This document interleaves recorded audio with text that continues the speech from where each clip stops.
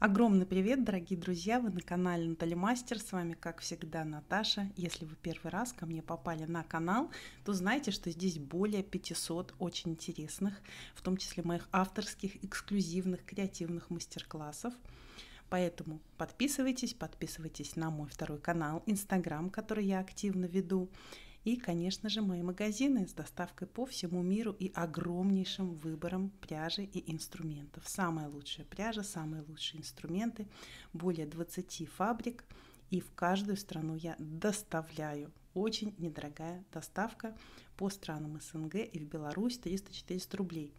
Так, дорогие мои, секундочка рекламы моего бизнеса, моих магазинов во ВКонтакте и сайт моего магазина Nataly Masters Store подошла к концу.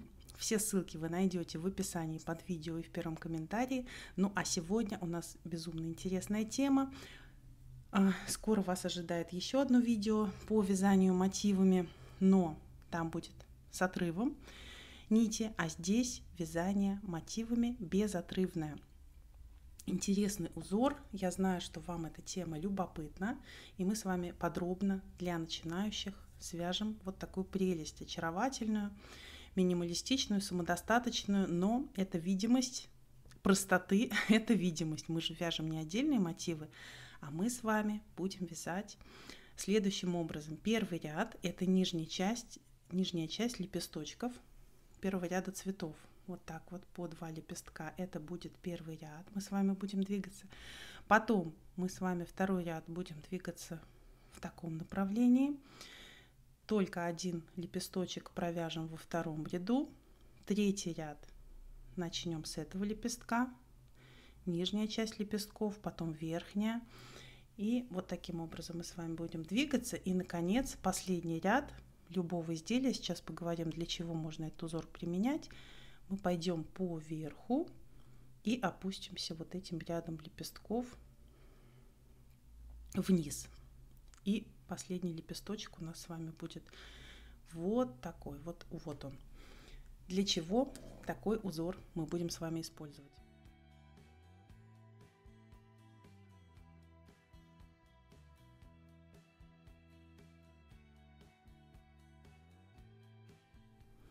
Прекрасен данный узор в хлопке. В моем варианте это нежный и мягкий бэби коттон, 50 грамм, 180 метров, не мерсеризованный хлопок, но он шелковистый, нежный, матовый, как зефирка, и самая приятная пряжа к телу из тех, что я знаю. Интересный оттенок, нежно-коралловый, 22-й, к лету я вам настоятельно рекомендую. Крючок 2,5.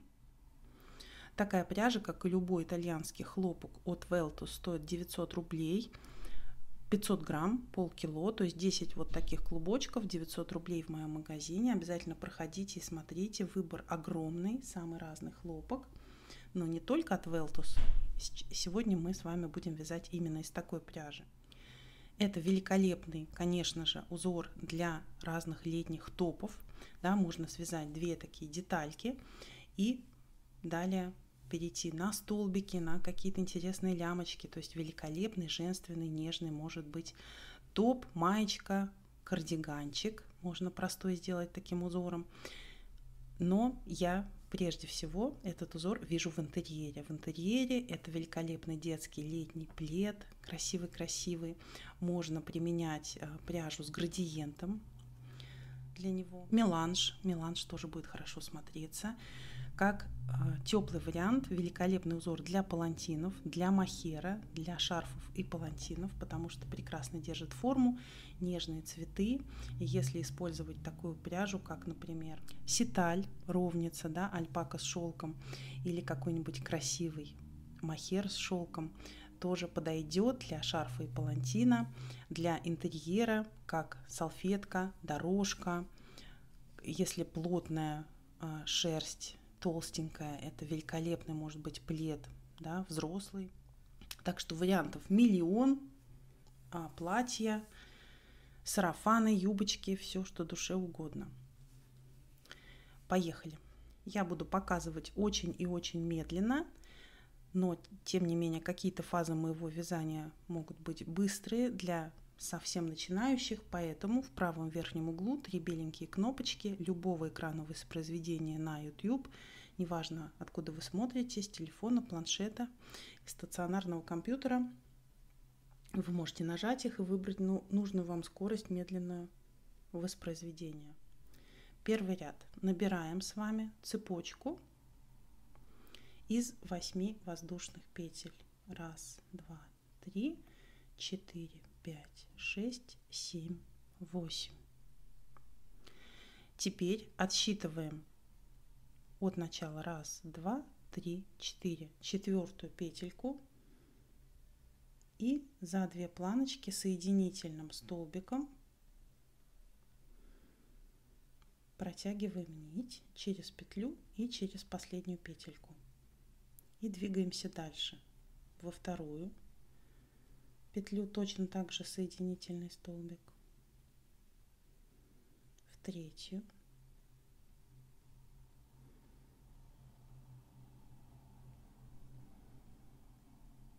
И четвертую.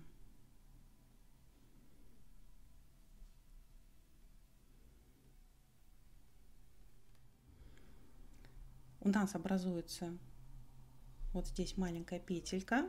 Мы делаем 2 накида и провязываем в петельку столбик с 2 накидами. 1, 2, 3.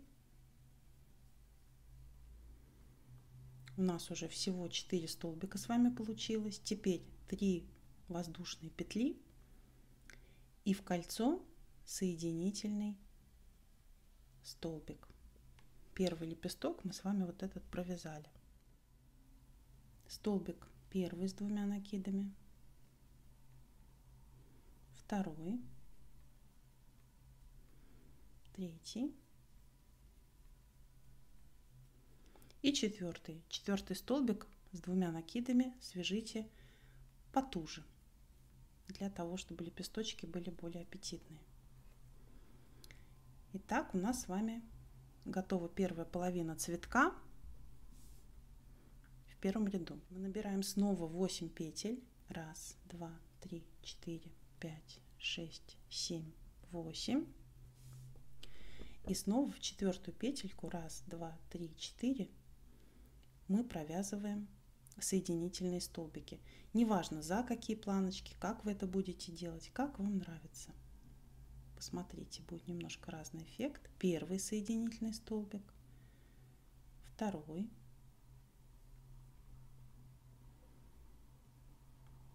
третий,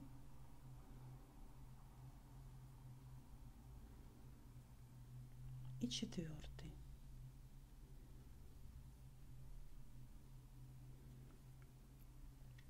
Повторяем раппорт, все так же, как мы с вами уже делали.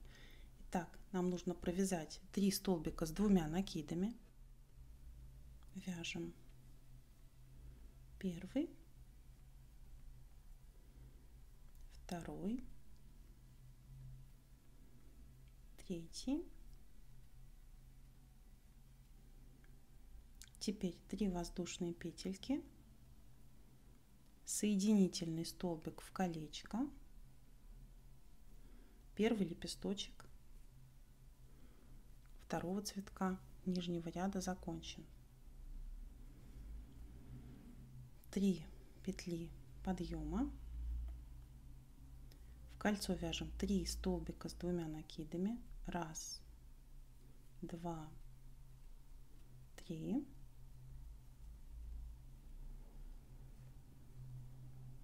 И возвращаемся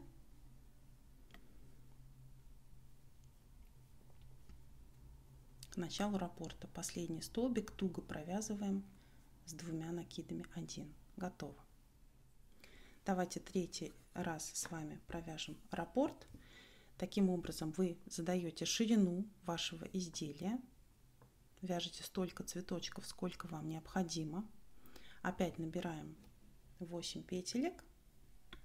И в моем случае для образца 4, 5, 6, 7, 8 у меня будет это последний цветочек. Отсчитываем 1, 2, 3, 4 и снова соединительными столбиками провязываем первый столбик. 1,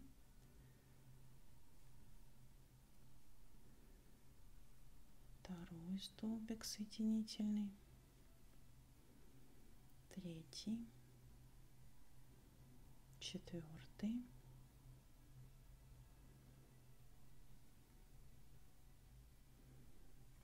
дальше вяжем, как обычно, 3 столбика с 2 накидами, 2, 3, 3 воздушные петли, соединительный столбик в кольцо, 3 воздушные петли подъема, так, соединительный столбик, 1, 2, 3, 3 столбика серединки лепестка, 1, 2, 3,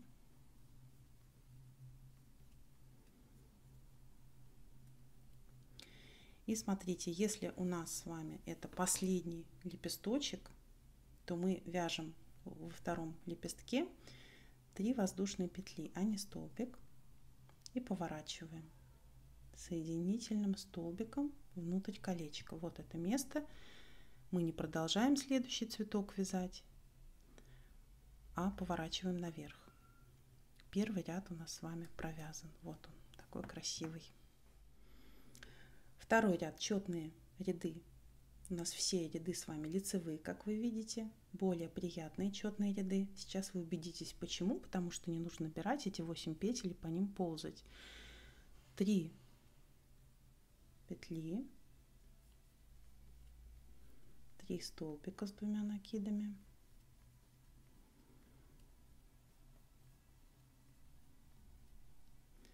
3 воздушные петли и соединительный столбик внутрь, 3 воздушные петли подъема, 3 столбика в кольцо, 1, 2, 3, и 4 столбик мы с вами вяжем только потуже, вот так. Повторяем раппорт во втором ряду. Сразу вяжем столбик в следующее колечко с 2 накидами. Посмотрите внимательно, чтобы у вас не перекручивалось. Все столбики лицом смотрят в одну сторону. 1, провязан столбик, 2, 3, 4, а 5-й это 3 воздушные петли и внутрь колечка закрепились. Далее 3 петли подъема, 3 столбика с 2 накидами, центральные, и 4 тоже такой вот тугой. Всего 5 должно быть, да, в каждом лепестке. И наконец, когда мы подходим к последним 2 лепесткам первого ряда, провязываем, как обычно во втором ряду, 5 столбиков с 2 накидами. 1, 2, 3, 4, 5. И последний лепесточек мы с вами не вяжем до последнего ряда. Только по завершении всего полотна по этой стороне мы вернемся и довяжем. Третий ряд, по сути, такой же, как первый. Набираем с вами 1, 2, 3, 4, 5, 6, 7, 8 петелек. 1, 2, 3, 4 в 4-ю первый соединительный столбик, второй,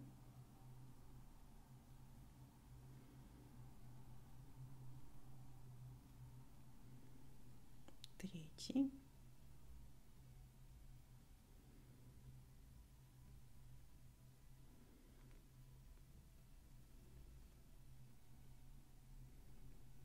четвертый,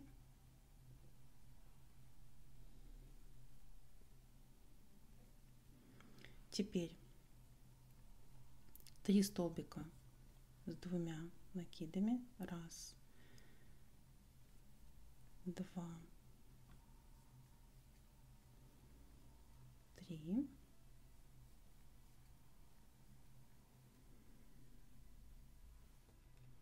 посмотрите внимательно, мы с вами вяжем вот этот лепесток, и последний, 4, туго вяжем 5 столбик в лепестке с 2 накидами. Теперь нам необходимо с вами, видите, такие ромбики образуются между цветками, набрать опять, только половинку мы провязали, а нам снова надо после первого лепестка набрать 8 воздушных петель. 4, 5, 6, 7, 8. Сейчас вы поймете почему. Опять возвращаемся. 1, 2, 3, 4. Создаем первый столбик в лепестке с соединительными столбиками.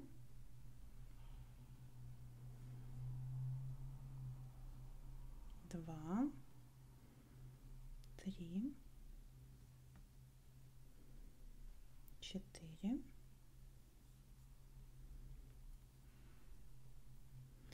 и провязываем 3 столбика с 2 накидами. 1, 2, 3. Вот что у нас с вами получается, да, казалось бы странно, но если мы разложим, то мы увидим, что здесь просто половинка у нас, а здесь будет у нас 2 лепестка.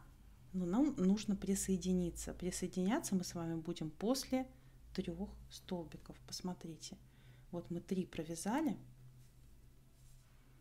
и присоединимся к данному столбику, к верхушке. Присоединяться будем к 3 столбику внутри, вот петелька над ним. Сверху вводим крючок и вытягиваем через все 3 петли. Присоединились. Теперь 3 воздушные петли, внутрь кольца соединительный столбик, и нам нужно связать второй лепесток. И вяжем 3 петли подъема. Снова нам нужно закрепиться. Ищем с вами вершинку 3 столбика, соединительным столбиком провязываем, прикрепились. Теперь 3 столбика с 2 накидами. 1, 2, 3.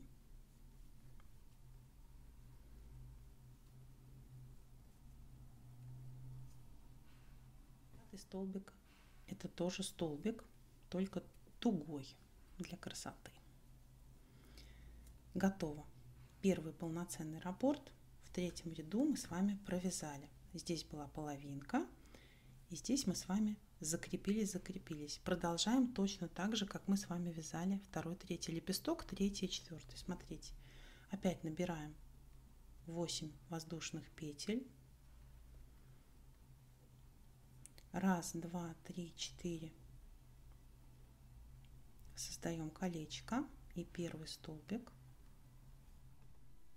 Так, первый столбик, второй, третий, 4.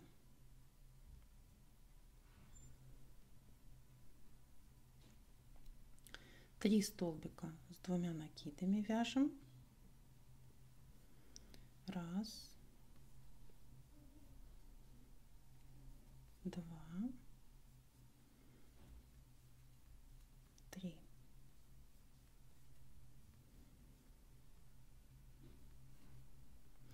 Теперь нам нужно прикрепить наш прекрасный мотив.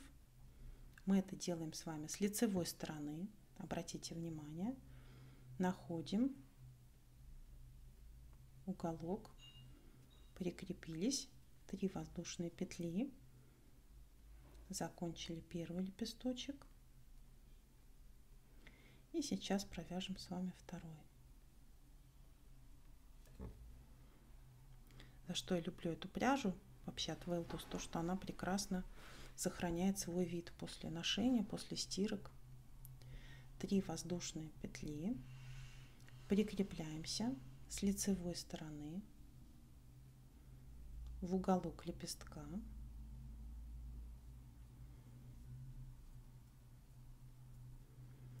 И провязываем остальные лепесточки. Но так как у меня это крайний цветочек, если бы у вас был очередной цветок просто в ряду, то мы бы с вами провязали последний столбик как столбик, не как 3 воздушные петли, но в моем случае это будет поворот, поэтому я провяжу 3 воздушные петли и зайду в центр цветка соединительным столбиком. Четвертый ряд вяжется точно так же, как мы с вами вязали второй ряд.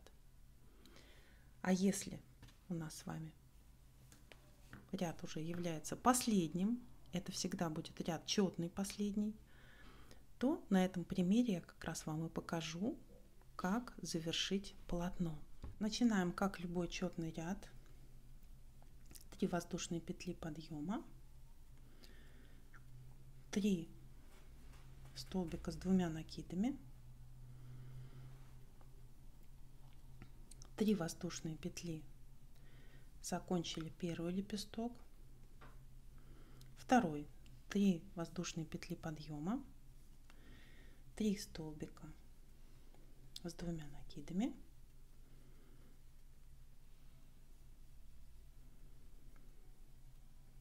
четвертый столбик, тоже столбик с 2 накидами, потуже. Этот мотив закончен. Переходим в следующий лепесток столбиком с 2 накидами. 1, 2, 3, 4. Заканчиваем лепесток 3 воздушными петлями внутрь цветочка, 3 воздушные петли подъема,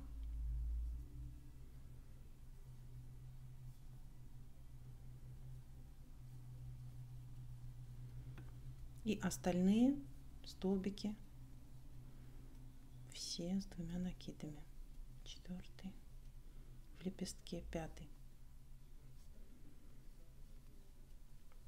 Так, готово. Теперь смотрите, остается у нас последний лепесточек. Мы с вами в него шагаем, как обычно, в черных рядах столбиком с 2 накидами.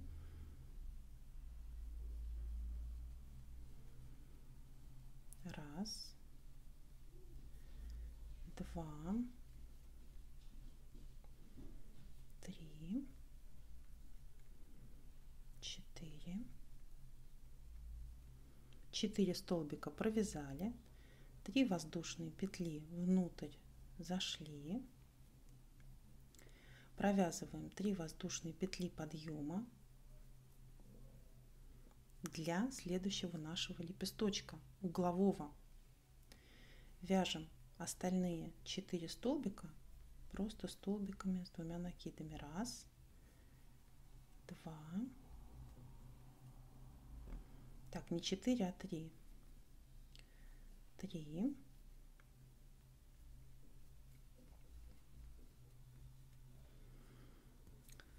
Провязано. И теперь нам нужно повернуть внутрь. 3 воздушные петли. Заходим внутрь. Присоединяемся. И таким образом в этом ряду мы с вами дошли до конца. Да, в последнем провязали второй лепесток, а не один оставили. Все, теперь у нас обеспечен поворот, и мы с вами точно так же, как в четных рядах, просто закрываем всю эту длинную сторону. Вот здесь я так повернула и пошла по принципу четных рядов. 3 петли подъема, столбики, 1, 2, 3, последний поплотнее, и шагаем в следующие цветочки, провязываем, как обычно в четных рядах, по 2 лепестка, подходим к последнему цветочку и провязываем недостающий лепесточек. 1, 2, 3, 4 и 5. Вуаля, 3 воздушные петли, соединяемся внутрь соединительным столбиком, и данную петельку мы с вами затягиваем, обрезаем, и все готово. Красота в простоте, да? Как вы мне любите писать, самый распространенный комментарий. Все гениальное просто. Вот такой хитрый этот популярный узор. Обязательно применяйте его. Очаровательный. Вижу его в сиреневом цвете, кстати, как фиалки. Можно набрать красивые бусинки и в процессе вязания в серединку добавлять по бусинке, если это что-то декоративное. И, как вы видите, ничего сложного на самом деле нет, запоминается буквально, ну, если не с первого раза, то со второго. Не нужно смотреть ни в схемку, никуда.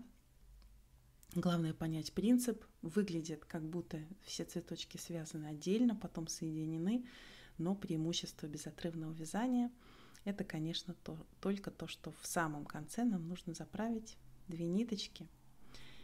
И кому-то еще важен момент не строгать пряжу, не резать ее постоянно, а любят, чтобы можно было распустить. Поэтому я вам рекомендую такой узор. Может быть, вы еще не знали, как его вязать, а теперь будете знать и с удовольствием такую очаровательную красоту применять. Все, на этом буду с вами прощаться. Не забудьте поставить лайк, если вам это видео оказалось полезным. Целую вас, обнимаю. Скоро увидимся. Пока-пока.